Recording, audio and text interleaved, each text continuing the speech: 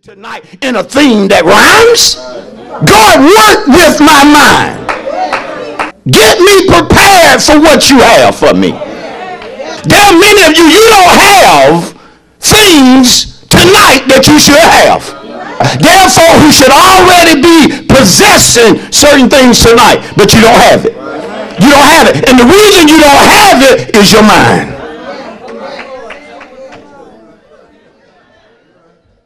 Now, see, we laughing, but you know what that tells me? That a person can say the right thing to me and hate me. Can compliment me, but can't stand me. Tell me they praying for me, but wish I fall. See, God searches the heart. God will not only reveal your heart, but God will reveal somebody's heart to you. Woo!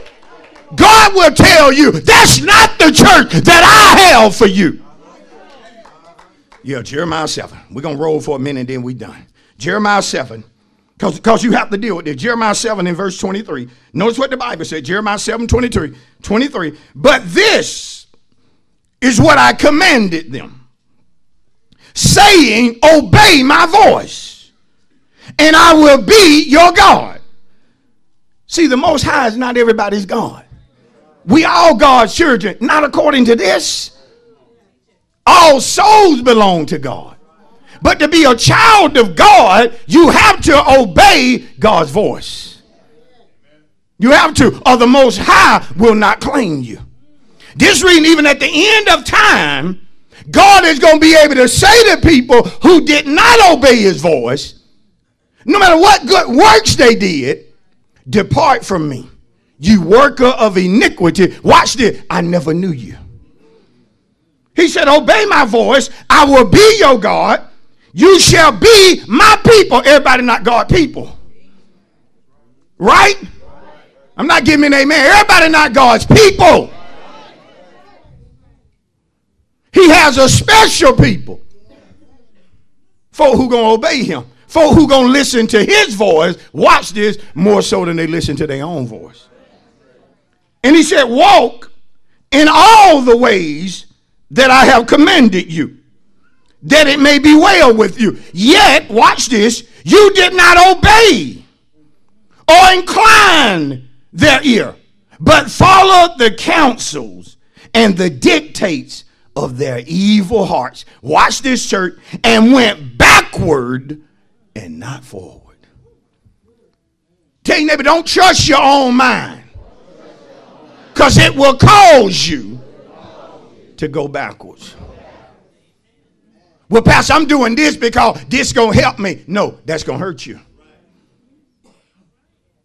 Come on, that's going to hurt you. Jeremiah 16, trying to drink away all your problems, that's going to hurt you. That's going to hurt you. Getting hooked on them pills, that's going to hurt you. That's not going to help you. Come on. Smoking all that weed, that's not helping you. That's going to hurt you. Matter of fact, that is hurting you. But then amazing how this old evil generation, they want to just attach certain things to the black community.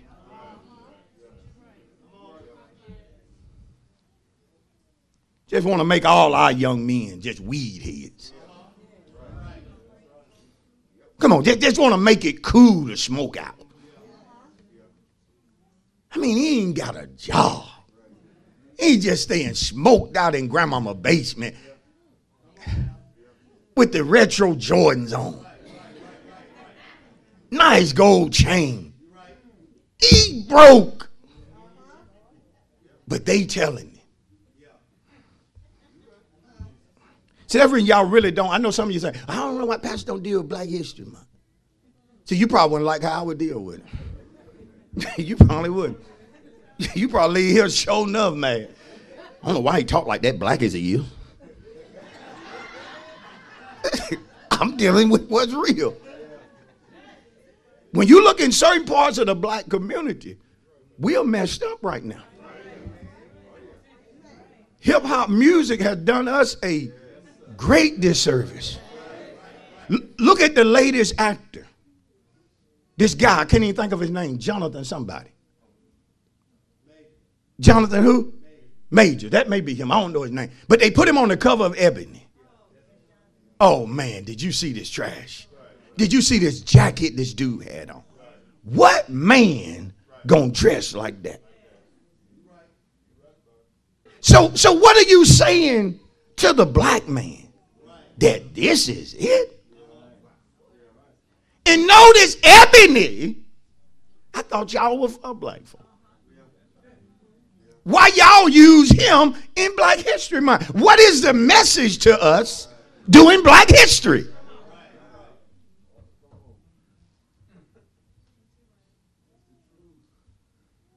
See, one reason I won't just accept it in totality is because I don't want 1 month. I ain't just black in February. I'm black in March. I'm black in April. I'm black in June. So I want all 12 months. I won't celebrate my culture all 12 months. And I advise everybody to do the same. Am I right? See, I told you wouldn't like it if I get talking about it, so let me stop.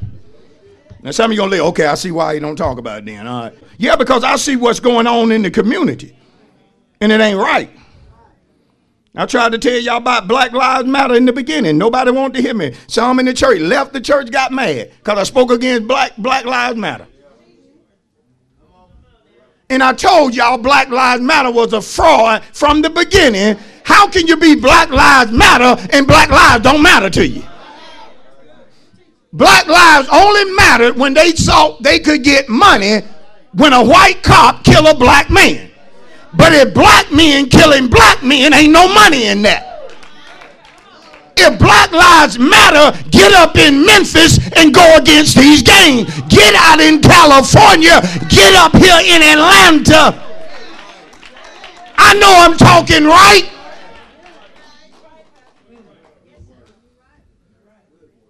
They have Black Lives Matter written on the court everywhere. Come on, somebody. Jeremiah 16:12. And you have done worse than your fathers. For behold, each one follows the dictates of his own evil heart, so that no one listens to me. Isn't that bad?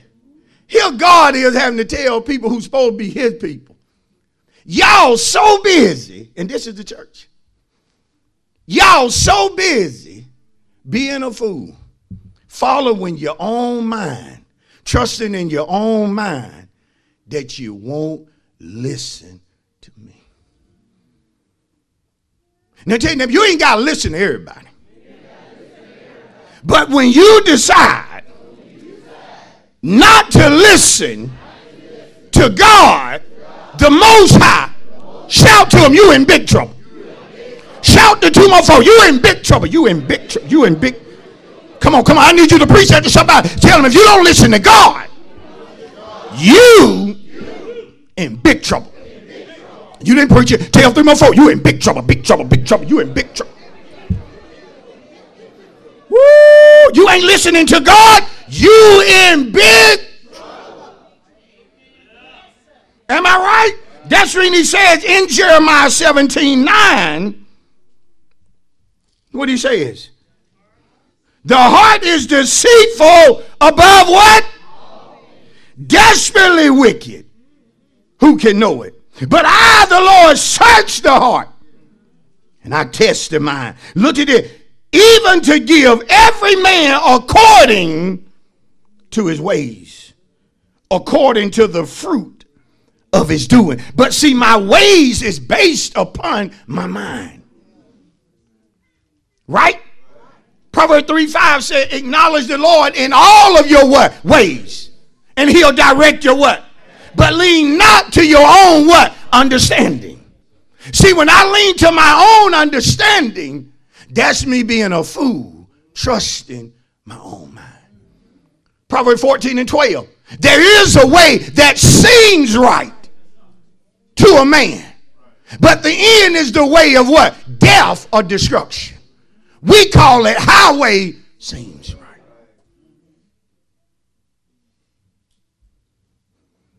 Marriage on the verge of ruin, but you won't listen to God. Finances all jacked up, but you won't listen to God. I'm a witness. Nobody will get you out of financial despair like God. Like God. I said like God. Not nobody. When you get in financial trouble, the one person you need to listen to is not Elon Musk or Elon Musk. It's not Jeff Bezos. I know I'm talking right. It's not nobody teaching you how to invest in the stock market. No. Teach what I know. When you in financial trouble and everything is caving in, the one person you want to make sure you listen to is God. God, tell me how to get out of this. God, tell me how to pay off these cards. God, show me how to prosper in this life.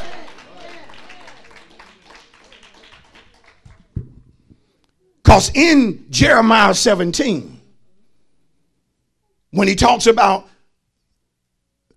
how the heart is evil, if you go back in verse 5, he talks about what's going to happen to the person who trusts in their own mind. Your mind also being self. He talks about cursed is the man. Come on. See, there's no way you can stop from being under a curse if you trust your own mind. Curse is going to be the life you live. Listen to me. Because you trust your own mind, you think you can work your way out of a curse. You think if you go from $10 an hour to $20 an hour, that's going to solve your problem. No, you got a bigger problem. And that is that you trust your own mind. And that's the reason the curse is on some of us. And no matter what you do to get off and under that curse, it doesn't work, because your problem is that you trust too much in yourself. I'm closing. But there's a remedy for that. The remedy is to move on up past verse 5 and 6 and get to the point where he talk about blessed is the man who trusts in the Lord. Woo! For he shall be like a tree planted by the rivers of water, which bringeth forth its fruit in its season. Its leaf will not wither nor dry up. Come on, somebody. Tell your neighbor, when you trust God and not yourself, he'll make sure you always prosper and have good success.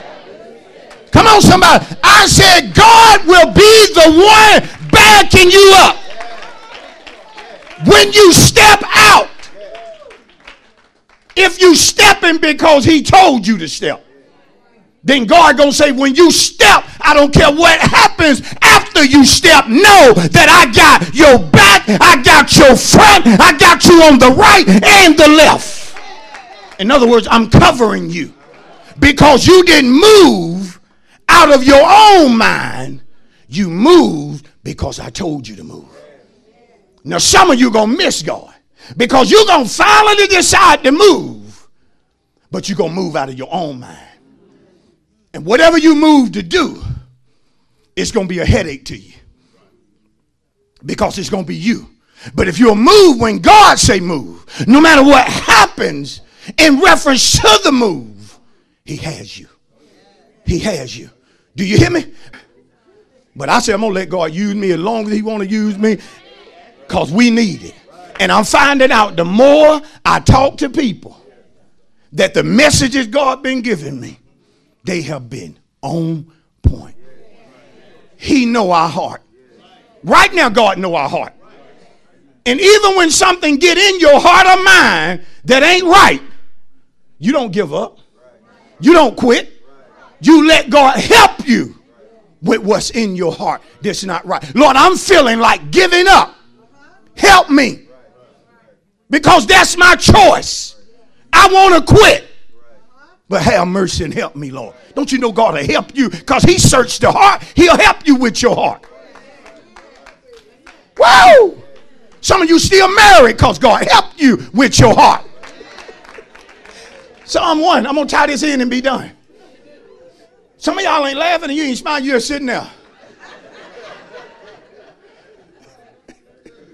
Some of us sitting there looking like, Pastor be having some real stuff going on up there.